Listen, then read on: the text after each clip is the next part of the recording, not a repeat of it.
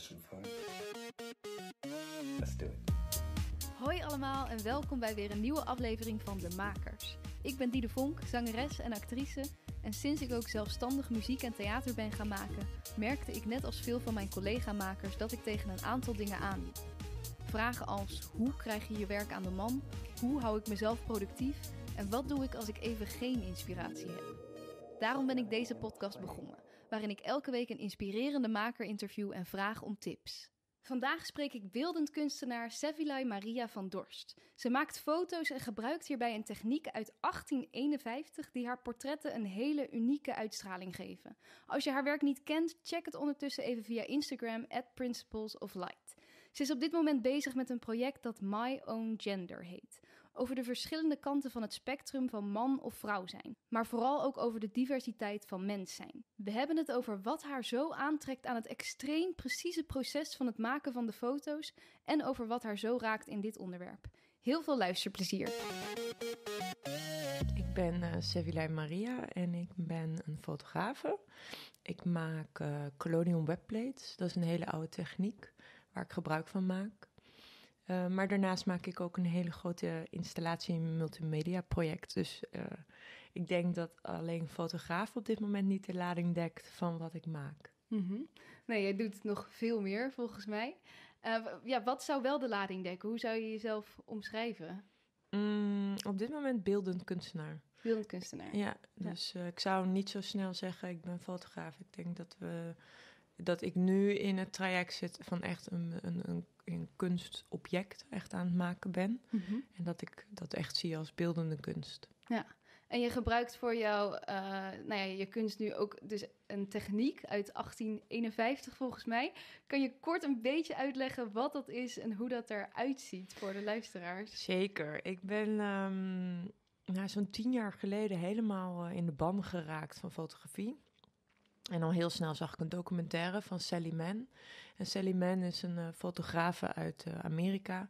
En zij maakte gebruik van deze techniek. Een onwijs stoer wijf. En ik zag die documentaire en ik had zoiets van: wow, met al die chemicaliën en het eindresultaat, te gek, dat wil ik.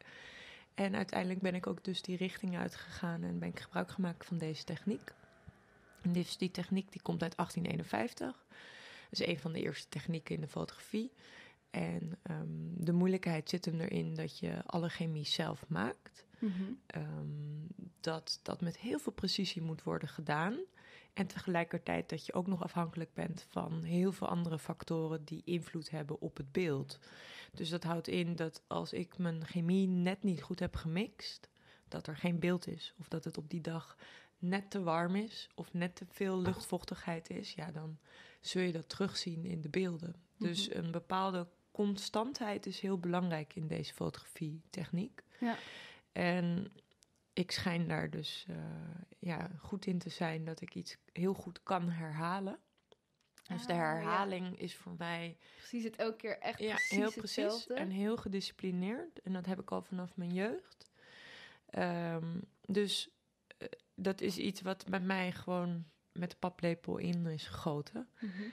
En deze techniek gebruik ik dus in mijn fotografie. En dit gebruik ik nu ongeveer 5 jaar. Ja. Dus ik zit daar middenin. Mm-hmm. En nog steeds is dat ook een proces wat met vallen en opstaan eigen wordt. Dat is eigenlijk, ben je er nooit uitgeleerd in. Nee, dat kan ik me voorstellen. En inderdaad, alles gaat zo super precies. Maar dan ben je dus inderdaad niet alleen een fotograaf, misschien niet ook alleen een beeldend kunstenaar, maar ook een soort scheikundige tegelijk, toch? Ja, klopt. Wat is jouw achtergrond? Heb je iets met scheikunde of fotografie? Welke kant, waar kom je vandaan? Ik kom daar niet vandaan. Ik kom in mijn jeugd, heb ik echt aan topsport gedaan. Ik zat in een Nederlands team kunstzwemmen. Mm-hmm. Vandaar ook de herhaling, wat in kunstzwemmen ook heel erg naar voren komt. Ja. Steeds weer opnieuw de oefening doen. Heel gedisciplineerd werken. Na mijn carrière moest ik ook gaan studeren op een gegeven moment. Ja. Communicatie gaan studeren. Daarna toch niet helemaal happy van, dat is niet helemaal voor mij. Ik heb wel 4 jaar gedaan. Kunstacademie. En eigenlijk meteen verliefd geworden op de doka. En dat het dan die kant uit is gegaan, was eigenlijk logisch. Als ik oude klasgenoten spreek, dan zei ze ook van... ja, jij was bijna niet in de les. Jij zat eigenlijk altijd in de donkere kamer. Dus het is eigenlijk een soort van logische stap die dat heeft... dat het naar die kant is gegaan. Ik was niet goed in scheikunde en ook niet in natuurkunde.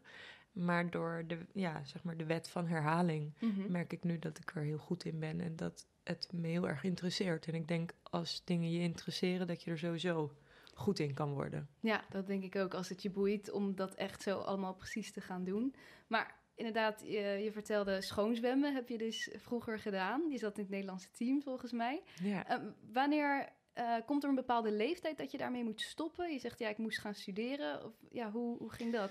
Mijn hele jeugd echt 30 uur per week getraind. Dus dan naast dat je nog naar school gaat. Dus 's morgens lig je al in het zwembad en 's avonds lig je dan in het zwembad. En op een gegeven moment besef je dat je ook heel veel mist in je jeugd. En dat missen gaat steeds een grotere rol spelen naarmate je wat ouder wordt en om je heen ziet hoe anderen hun leven indelen. En ik ben zo rond mijn 20ste gestopt.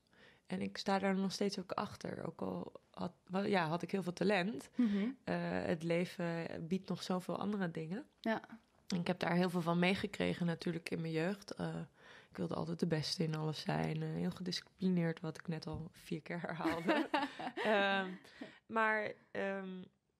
Het was gewoon tijd voor een ander leven.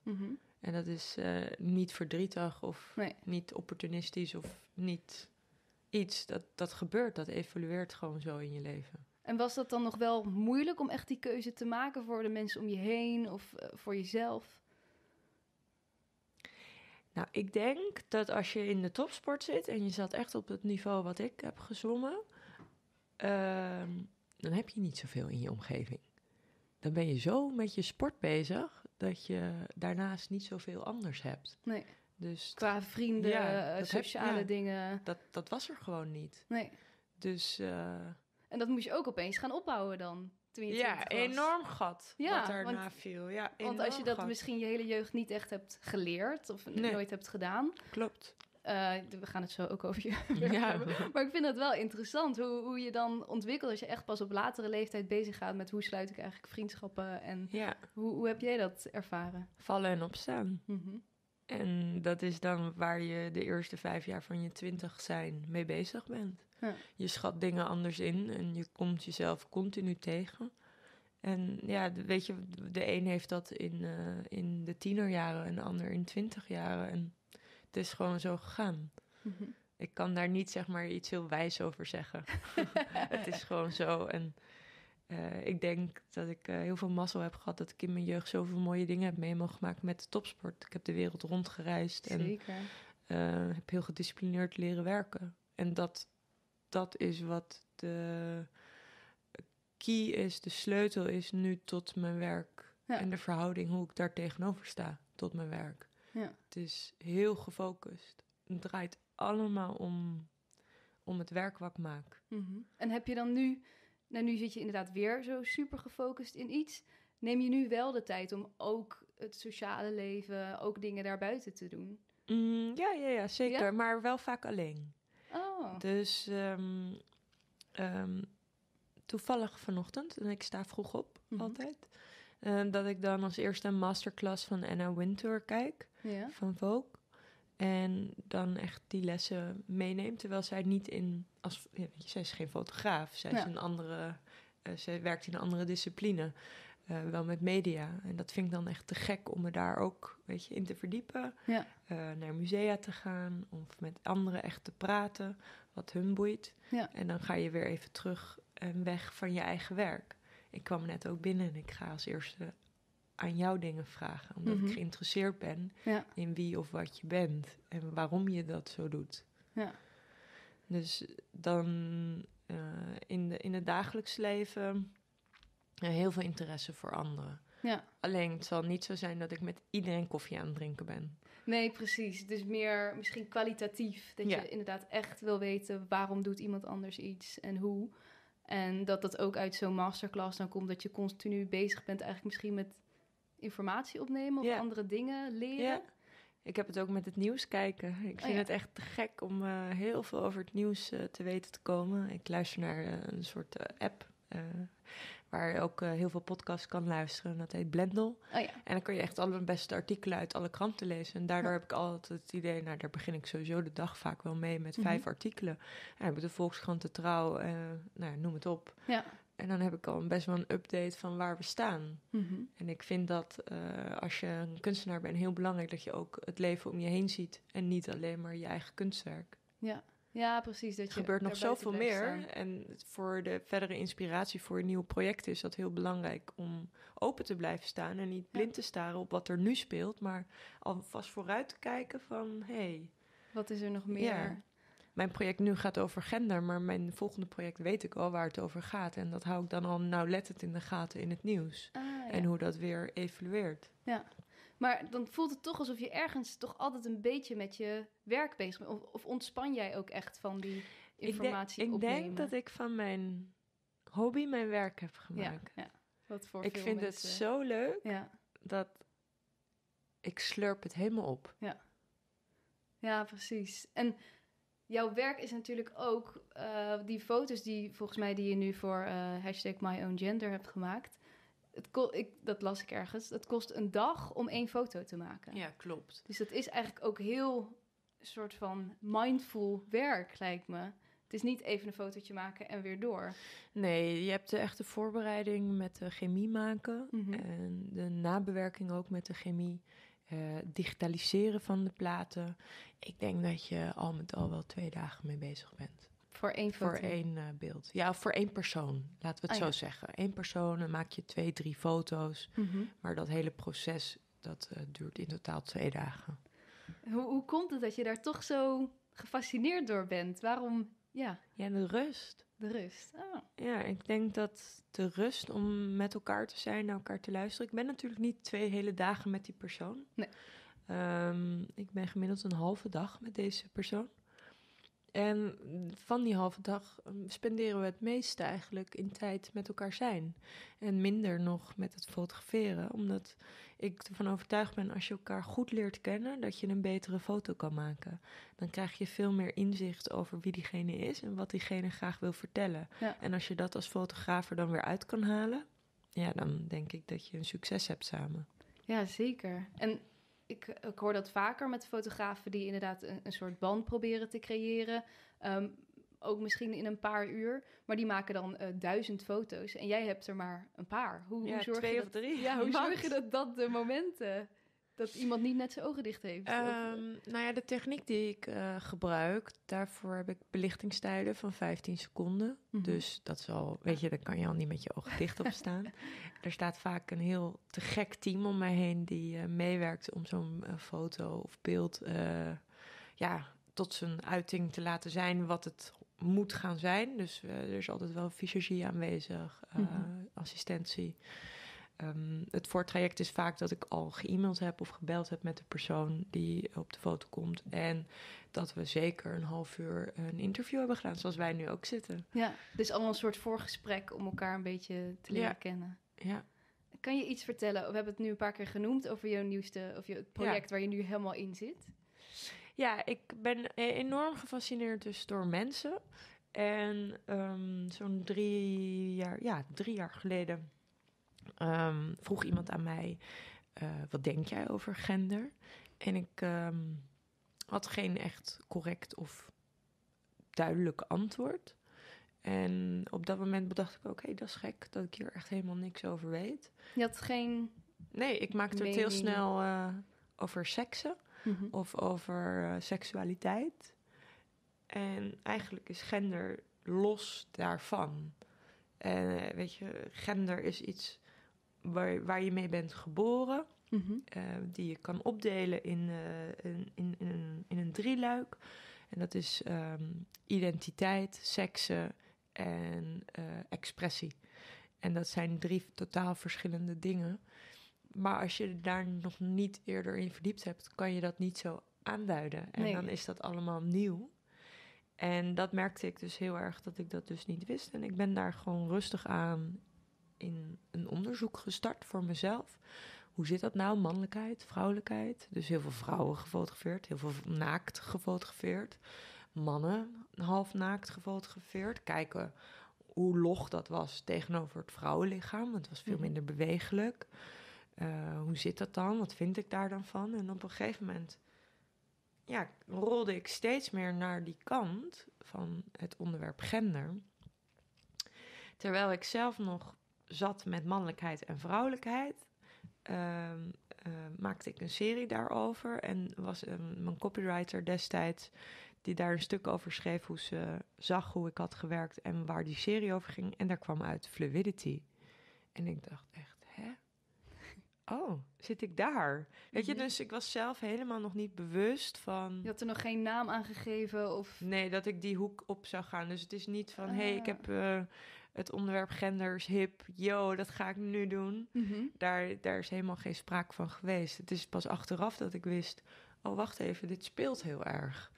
Dus ik denk dat ik daarin ook een soort onbevangenheid heb gehad. Ja. Waardoor ik zo open stond voor alle mogelijkheden binnen het traject gender. Dat het een kwestie is geweest van really good timing. En ook eigenlijk gewoon echt een soort persoonlijk onderzoek. Ja. Van wat betekent het misschien compleet voor mij? En, want hoe kwam het dat iemand stelde je die vraag? Je had daar misschien nog nooit echt zo over nagedacht. Hoe komt het dat het dan je toch zo triggerde? Ja. Soms kan het iemand zijn in de supermarkt, weet je, die iets zegt tegen je en dat je denkt, En dat je dat nog heel lang bijblijft. En ik had dit, Ik kan dat niet, zeg maar, mijn vinger erop leggen. Nee. Het raakte mij en het heeft me nog jaren nu achtervolgd het mij. En ik heb in de loop der tijd van #MyOwnGender, waar ik nu al, zeker 1,5 jaar mee bezig ben, want ik heb eerst het subsidieplan uitgeschreven. Dus je moet je voorstellen, als je een subsidieplan schrijft aan het Amsterdamse Fonds voor de Kunst, schrijf je netjes 30 kantjes vol, want je moet het helemaal uitgewerkt hebben. Ja. Dus ik wist al 1,5 jaar geleden wat ik ging maken, maar ik kon het niet beantwoorden. Mijn vraag, waar staan we op dit moment tegenover gender? Ja. En wie ben ik als maker in dit traject? Ja. En ik denk nu na 1,5 jaar dat ik er iets meer beeld van heb, maar dat het nog zoveel breder is geworden, dat ik nog niet helemaal kan uitleggen aan je hoe ik mij daartoe verhoud en tot het onderwerp. En ik denk dat het er ook ergens niet toe doet. Nee. Want ik ben de observeerder en ik breng het juist aan het licht. En ik denk dat dat veel belangrijker is dat mijn werk voorop staat dan mijn mening over gender. Ja, zeker. En bij zo'n subsidie is het dus ook niet belangrijk dat je al weet, dit betekent gender voor mij en dit wil ik erover vertellen. Nee. Maar meer dat jij dat onderzoek aan wilde gaan. Ja, en hoe je dat dan wil en waarom je dat dan wil en waarom in Amsterdam en hoe zie je dat voor je en hoe moet die installatie eruit zien. Ja, dat moet je al dus helemaal uitdenken. Ja. En dan krijg je je subsidie toegewezen en dan begin je eraan en dan sta je natuurlijk voor allerlei verrassingen, dat terwijl je het al helemaal hebt uitgewerkt. En dat is altijd toch ook wel weer een nieuwe uitdaging. En ik heb dat echt als een enorm leerproces gezien in een positieve zin. Het blijft mij continu uitdagen en creatief nadenken over hoe ga ik iets aanpakken en waar ga ik met dit project heen. Ja, want het is, je bent er nu, er komt een educatief programma van, er komen documentaires van. Was dat het initiële idee ook? Het initiële plan is geweest een installatie waar 35 portretten te zien zijn van personen die zich ergens op het genderspectrum bevinden. Dus dat is tussen man en vrouw in, maar het kan ook een man en een vrouw die zich verhouden tot hun eigen lijf. Ja. En dat daar audio van te horen zou zijn. Dat daar wel beeld ook van zou zijn, maar niet zo geavanceerd als dat ik het nu heb uitgedacht. Ja. En het is eigenlijk, naarmate ik het aan het maken ben, gegroeid. En het heeft ook gevraagd voor die groei. Dit onderwerp heeft zoveel nuances dat je daar alle kanten mee op kan gaan. Ja. En ik dacht, why not? Ja, jij wil er ook dan Ja, alle kanten why mee not? op. Laten we het dan ook op al die manieren uitdiepen. En dus ook daarom dat ik dacht, maar ik kan niet alles. En daarom ben bijna 25 experts samengewerkt om dit voor elkaar te krijgen. Ja, dat is ook bizar. Zo'n enorm team om je heen. Heb je dat... Ja, hoe werkt dat? Want heb je die mensen allemaal al in je subsidie begroot? Hoe werkt dat financieel gezien? Nou, in de eerste subsidie had ik voor het Amsterdamse Fonds van de Kunst €35.000 begroot.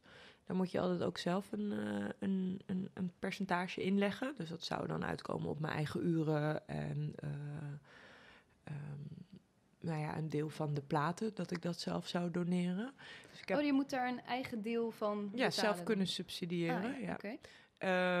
Ze betalen je nooit de volle 100%. Dus ik heb ook op dat moment meerdere fondsen aangeschreven. Ja. Ik heb toen €15.000 van het AFK gekregen. Met een hele mooie brief, met ook bijzondere feedback. Dat vind ik echt dat ze dat te gek doen. Ja, het geeft heel veel...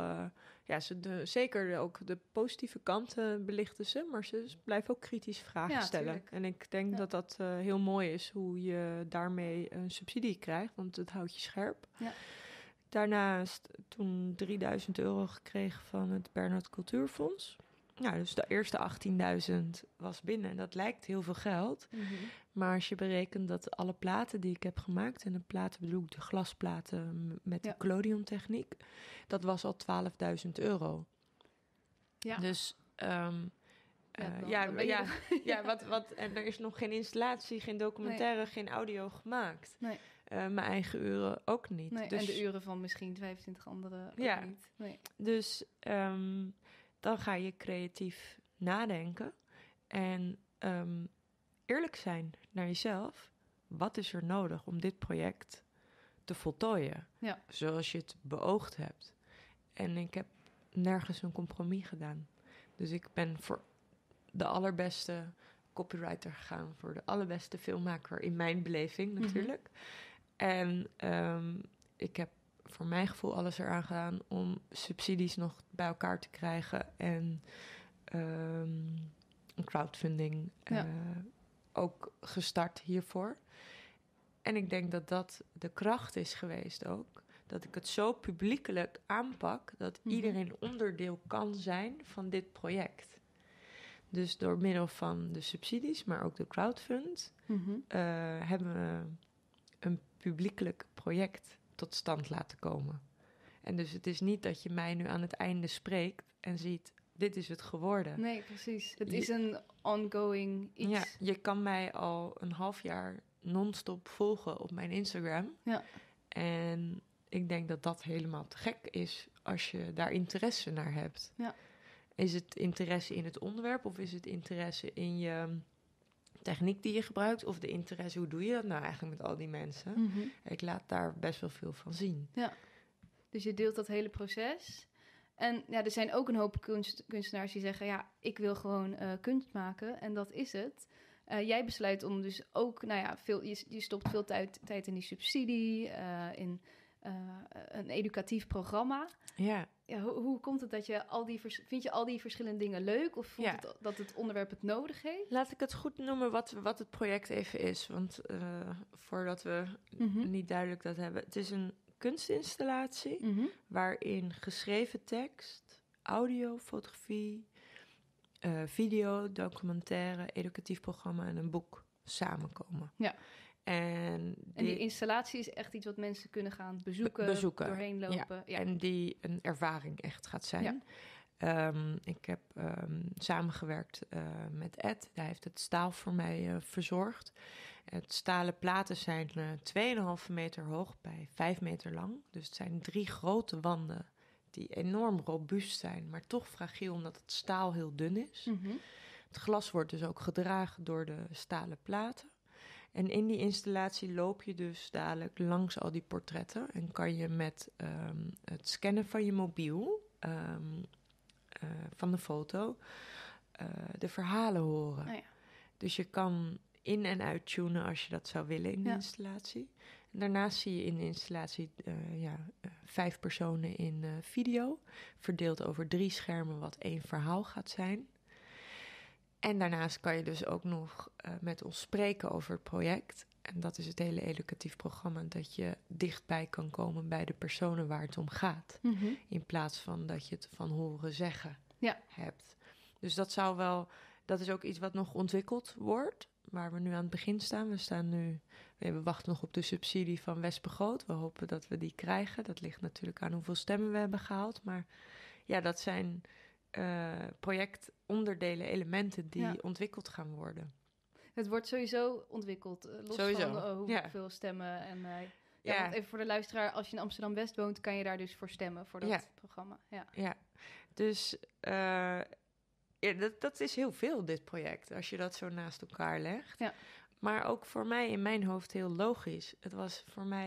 Had het niet genoeg body gehad als we alleen door een stalen plateninstallatie waren gelopen met portretten en daar een kaartje onder hadden gehangen. Mm-hmm. Ik denk dat dit veel meer gevoel en impact geeft naar de bezoeker toe. Ja. En merk je dat gevoel en die impact al? Krijg je al reacties? Ja, ik ben hem nu op dit moment aan het fine-tunen, de installatie. Mm-hmm. Maar van de dingen die bijvoorbeeld al op je Instagram ja, zien zeker. zijn. Ik krijg berichtjes van mensen van... jeetje, ik ben echt onder de indruk. Of ik resoneer hiermee. Of belangrijk dat je dit doet. Dus ik heb heel veel geluk gehad met alle positieve reacties. En ook de mensen die het in het echt tot nu toe hebben bekeken... zijn... onder de indruk. Ja, ik raak er zelf aan, zeg maar, terwijl ik dit zeg, een beetje verlegen van, omdat ik gewoon heel erg blessed voel dat ik iets aan het maken ben waar ik anderen mee kan raken. En dat heb je allemaal zelf geïnitieerd. Dat is super vet, toch? Ja. Ja, een soort van uit mijn visie gekomen en in samenwerking met anderen kunnen we dit dadelijk laten zien. Ja. Wat vind je het moeilijkst aan dit project? Ik denk de grootsheid. Mm-hmm. Dus de vele vlakken waar ik mee bezig ben. En waar ik soms dan niet helemaal zelf de expertise over heb. Bijvoorbeeld, ik moet nu beslissen welk licht ik ga gebruiken om de installatie te belichten. En dan zit je toch vast aan smaak, budget. En wat is het beste voor de foto's en de verhalen? Of voor de kunstinstallatie. Mm-hmm. En daar zitten dus allerlei beslissingsmogelijkheden...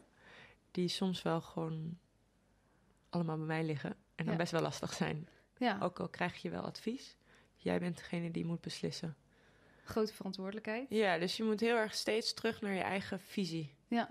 En ik denk dat ik dat dus heel moeilijk soms vind... want ik vind het ook heel belangrijk wat anderen vinden. Vraag je daar dan ook hulp bij? Ja, zeker.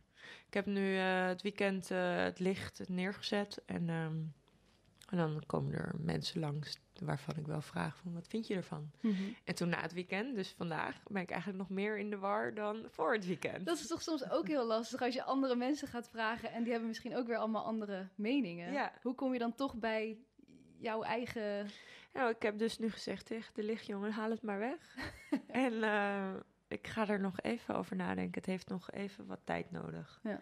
En waarschijnlijk is bij mij over nadenken een hele andere mogelijkheid overwegen. Ja. Dus er stonden nu 4 mogelijkheden. En waarschijnlijk stap ik daar helemaal vanaf. En probeer ik weer iets heel nieuws neer te zetten. Omdat je eigenlijk met al die mogelijkheden misschien nog niet helemaal niet happy was. En waarschijnlijk ga ik dan aan het einde van de rit... naar het allereerste gevoel. Maar weet je, dat is jouw traject. Precies. En ik denk dat je daar eerst doorheen moet gaan... voor je ergens helemaal achter staat. Ja, want te snel ja zeggen is ook niet goed. Nee, dan ga je daarna toch twijfelen... had ik niet al die andere opties ook nog even moeten overwegen? Ja, compleet. Ja, dat vind ik heel herkenbaar. Ja. Ja, ik vind dat zelf ook vaak... ja, gewoon lastig sowieso om beslissingen te nemen. En ik denk wat je zegt, dat heel erg klopt... dat je een soort traject door moet... en al die verschillende dingen soms moet hebben afgewegen... om echt uiteindelijk... ja, je bent nooit 100% zeker misschien... maar echt wel zeker achter jouw keuze te durven staan. Ja, maar met heel veel elementen in het traject... was het gewoon meteen... ja, Joey de Leeuw heeft video gemaakt bij mij. En dan was gewoon vanaf het begin, go. En alle beelden die ik ervan zag, yes, let's do it. Maar dat kon je dan ook misschien aan hem een beetje heel overlaten. vrijgelaten ook. Omdat je wist, ik vind hem supergoed. Ja, ik heb eigenlijk iedereen waarmee ik samenwerk vrijgelaten. Ja. Met wel mijn eigen visie, dat uitgelegd. Een van de mooiste voorbeelden is Marlies, mijn copywriter die meewerkt aan dit project. Hoe vrijer ik haar laat, hoe mooier de teksten worden. En ik denk dat dat heel belangrijk is, dat je als kunstenaar of als persoon iemand anders gewoon tussen haakjes, moet vertrouwen. Ja, en dus wel ook dingen echt uit handen geven. Ja. Is dat iets wat je hebt geleerd tijdens dit proces? Ja, dat denk ik wel. Want vond je dat nog moeilijk? Want het klinkt nu alsof je zegt, dat heb ik gewoon het was zoveel elementen. Ik kon niet anders dan uit handen geven. Ja, je moest wel. Ja, als ik overal bij wil zijn, dat kan niet. Nee. Dus ik tune alleen in waar nodig. Mm-hmm. En ik heb wel met iedereen een gesprek elke week. Of we kijken er weer samen naar. Ja. En dat is dus ook echt een co-creatie wat hier ontstaat. Ja. En je bent er nu 1,5 jaar mee bezig. We hadden het net even over subsidies die je hebt aangevraagd. Je hebt een groot team om je heen staan.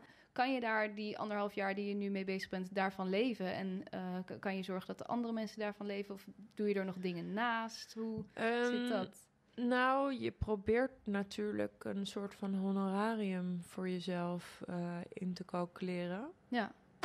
Maar, als je dan altijd weer iets moois ziet, dan denk je, dat wil ik ook hebben. Dus je snoept eigenlijk altijd van je eigen geld. Mm-hmm. En met dit hele project leg je al überhaupt veel minder geld naar jezelf toe dan je eigenlijk zou moeten krijgen. Vergeleken met de uren die je erin stopt. Dat staat natuurlijk niet in vergelijking. Dus ik denk dat het... ik zou wel meer geld eruit moeten krijgen, maar dat is er niet. Nee. En ik begrijp ook dat het er niet is. Want ik heb keuzes gemaakt voor anderen. Ja. En dus ik heb in die zin heel veel giften gedaan naar anderen, maar ook niet hun volledig uit kunnen betalen. Want ik denk dat het dan wel 3-dubbel zo duur was geweest als dat we nu hebben gemaakt. Ja. Dus we hebben een afspraak met elkaar dat we een gedeelte pro bono inleggen voor dit sociale impact project. Ja, precies. Ja, dan moet je gewoon goed afspreken van tevoren en daar ook geen frustraties over ontstaan. Geen verkeerde verwachtingen? Of, ja, maar iedereen heeft betaald gekregen in dit project. Ja.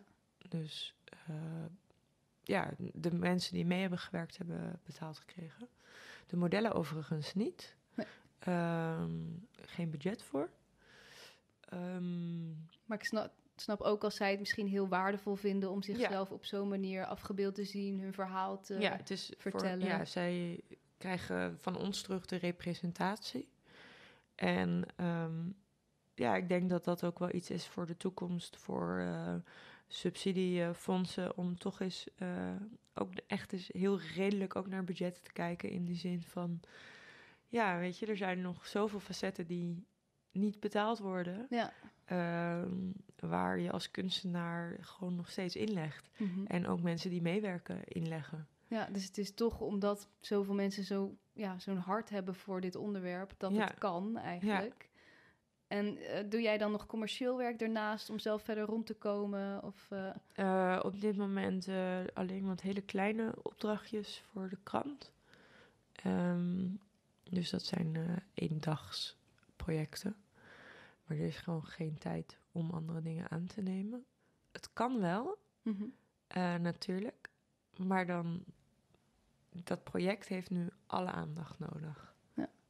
Om het zo efficiënt mogelijk af te maken binnen een bepaalde tijd. Ja, want is het op een gegeven moment af? Die installatie is natuurlijk op een gegeven moment af. Ja, ik ben wel iemand die naar afwerkt. Ja? Ja, zeker. En ik ben niet iemand die nog 5 jaar gaat fine-tunen. Nee.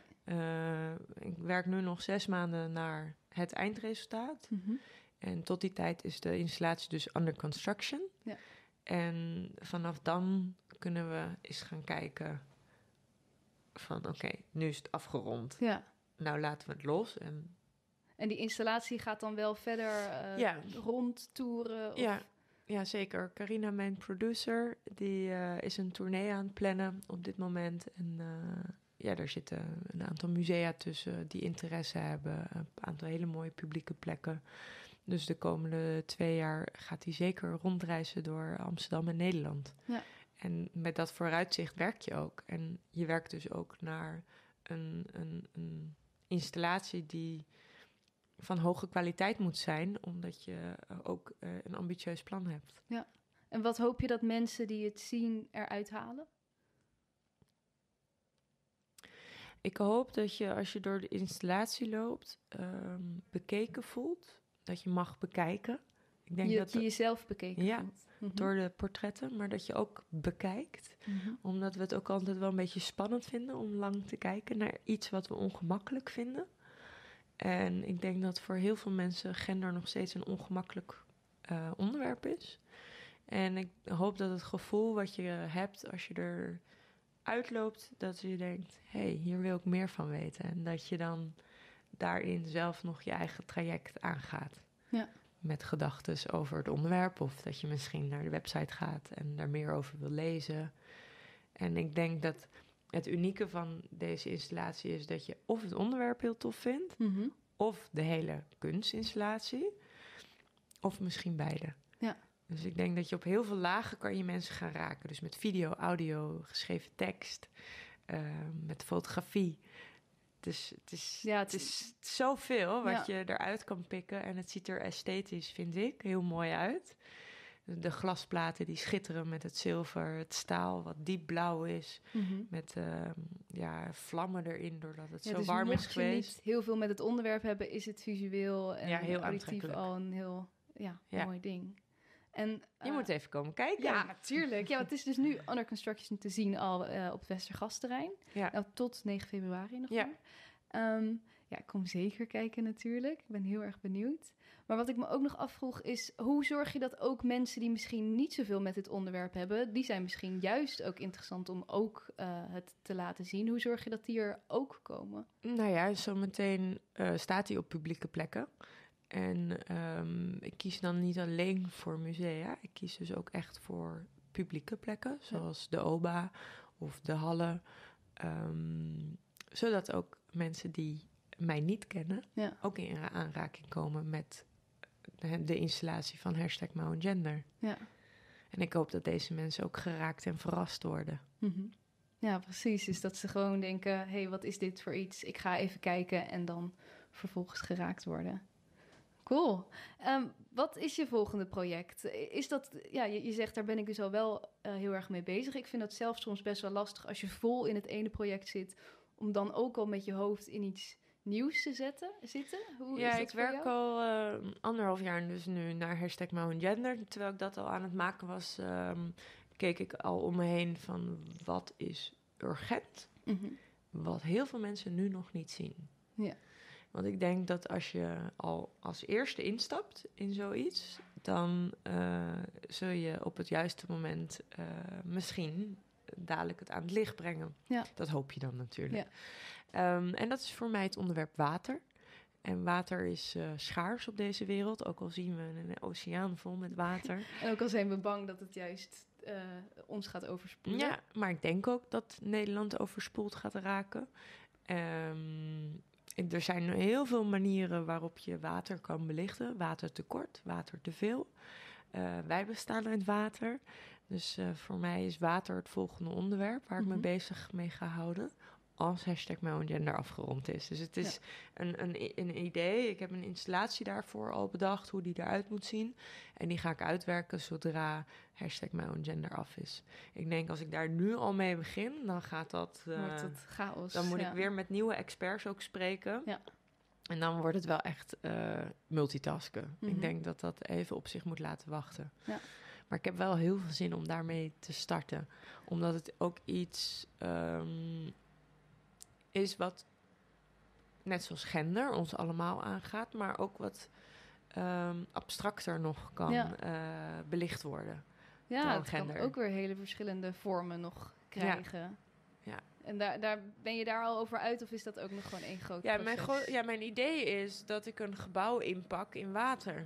Dus een installatiebouw die de omtrek heeft van het huis of het gebouw wat je wil inpakken. En dat de onderkant met stalen platen is. En daarom van glas, of daarop van glas, de inpakhulsel van het gebouw.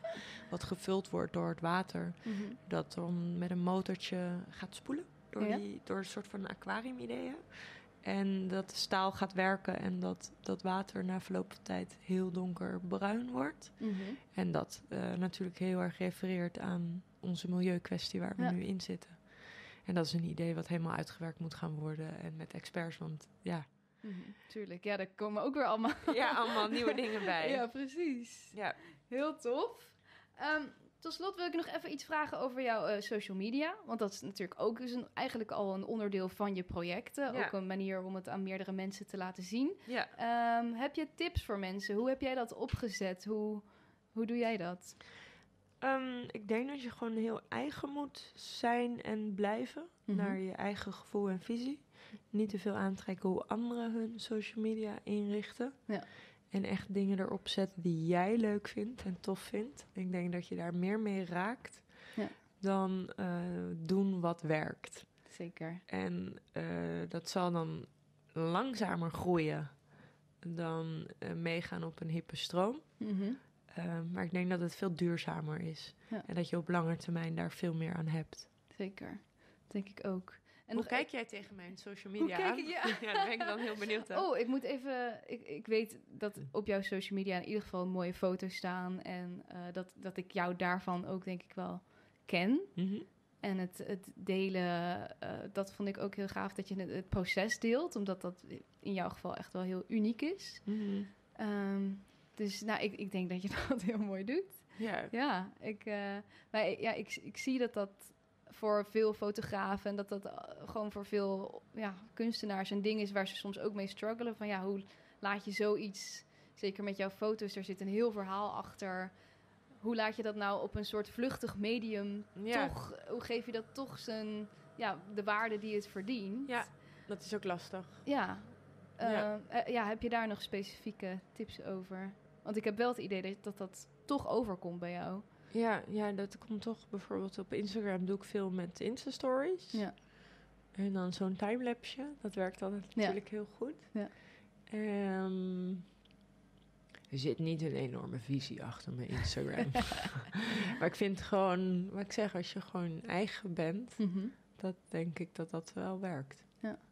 En dat want je bent nu echt een beetje op zoek gegaan misschien naar een onderwerp dat urgent is. Dat had je bij gender dus eigenlijk niet. Nee. Maar dat was ook eigenlijk heel urgent. Ja, maar met water ga ik ook niet op zoek. Het dient zich gewoon aan, eigenlijk. Ja. En ik denk dat heel veel mensen nog eenmaal niet beseffen hoe belangrijk dit onderwerp gaat zijn. Mm-hmm.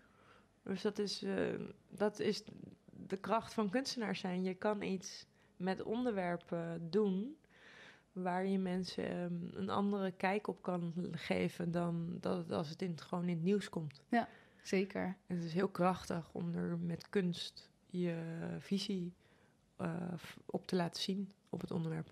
En nu met gender kan ik me voorstellen dat het heel fijn is ook ergens dat het nu een hot topic is, maar dat het ook daardoor misschien lastiger is, omdat er dus al veel over gebeurt. Is dat iets waar jij mee bezig bent? Uiteindelijk, wat er is gebeurd tijdens het project, is dat het thema is gender, maar niemand wordt gelabeld in onze installatie. En uiteindelijk gaat het gewoon om diversiteit van mensen. Ja. En is gender een uitgangspunt geweest, maar het is niet het eindpunt van de reis. De reis heeft het ons gebracht dat we gewoon allemaal hetzelfde zijn en allemaal een tikkie anders. Mooi. En ja, ik denk dat dat gewoon ook iets is, weet je wat ik al eerder zei in het interview van, je komt op een gegeven moment op een aantal punten uit wat je niet van tevoren had kunnen bedenken in je subsidieplan. Dit had ik niet bedacht, dat het over mensen uiteindelijk gaat. En niet over alleen maar gender. Het mens zijn. Ja. Heel mooi. Heb je tot slot nog een tip die je aan mensen mee wil geven die nu luisteren, die denken, wauw, zij doet zulke mooie projecten. Hoe kan ik dat zelf ook doen? Of... Het klinkt super cliché. Volg je hart, ga ervoor. En al zeggen andere mensen, doe het niet. Als jij denkt dat het belangrijk is, doe het. Want dat is waarmee je de wereld een stukje mooier kan maken. Top, dankjewel. Dat was hem. Heel veel dank aan Sevilay Maria van Dorst. Als je Sevilay's installatie nog onder constructie wil zien, moet je dus snel zijn. Hij is nog tot en met 9 februari in het Meterhuisje op het Westergasterrein te zien. Je ziet haar daar ook zelf aan het werk, dus dat is natuurlijk sowieso heel leuk. En mocht je dit later horen, dan gaat de installatie dus ook nog door heel Nederland op tour. Tegen de tijd dat daar meer info over is, zal ik dat ook zeker even delen. Hier mijn takeaways van dit gesprek. 1. Lees veel, luister veel, kijk veel nieuws als kunstenaar. Sevilay neemt alles wat er om haar heen gebeurt mee in haar kunst. 2. Op het gebied van social media is het vooral belangrijk je eigen ding te doen. Ga niet mee op een stroom van dingen die andere mensen om je heen doen of wat een trend is, maar zorg dat jij gewoon daar laat zien wat jij maakt en wat jij belangrijk vindt. 3. De kracht van kunstenaar zijn is dat je iets met onderwerpen kunt doen, waardoor je mensen er een andere kijk op kan geven dan wanneer dat onderwerp bijvoorbeeld gewoon in het nieuws komt. Het is heel krachtig om met kunst jouw visie te laten zien op dat onderwerp. 4. Cliché maar waar, volg je hart en ga ervoor. Als jij denkt dat het belangrijk is, doe het. Nogmaals dank Sevilay. Je kunt haar werk vast gaan bekijken op Instagram @principlesoflight of als je dus heel snel bent op het Westergasterrein. Hou verder haar site sevilaymaria.com of myown.gender.com in de gaten als je meer wilt weten. Tot volgende week bij De Makers. Vond je dit een leuk gesprek? Abonneer je dan op de podcast en volg De Makers podcast op Facebook en Instagram. Delen en reviewen is heel erg fijn en laat het me vooral weten als je nog gasten of vragen hebt die je graag wilt horen. Volgende week staat er weer een hele bijzondere, inspirerende gast voor je klaar. Deze podcast werd gemaakt door mij, Diede Vonk, en de muziek is van David Schwarz. Deze podcast kwam mede tot stand met steun van Stichting Norma.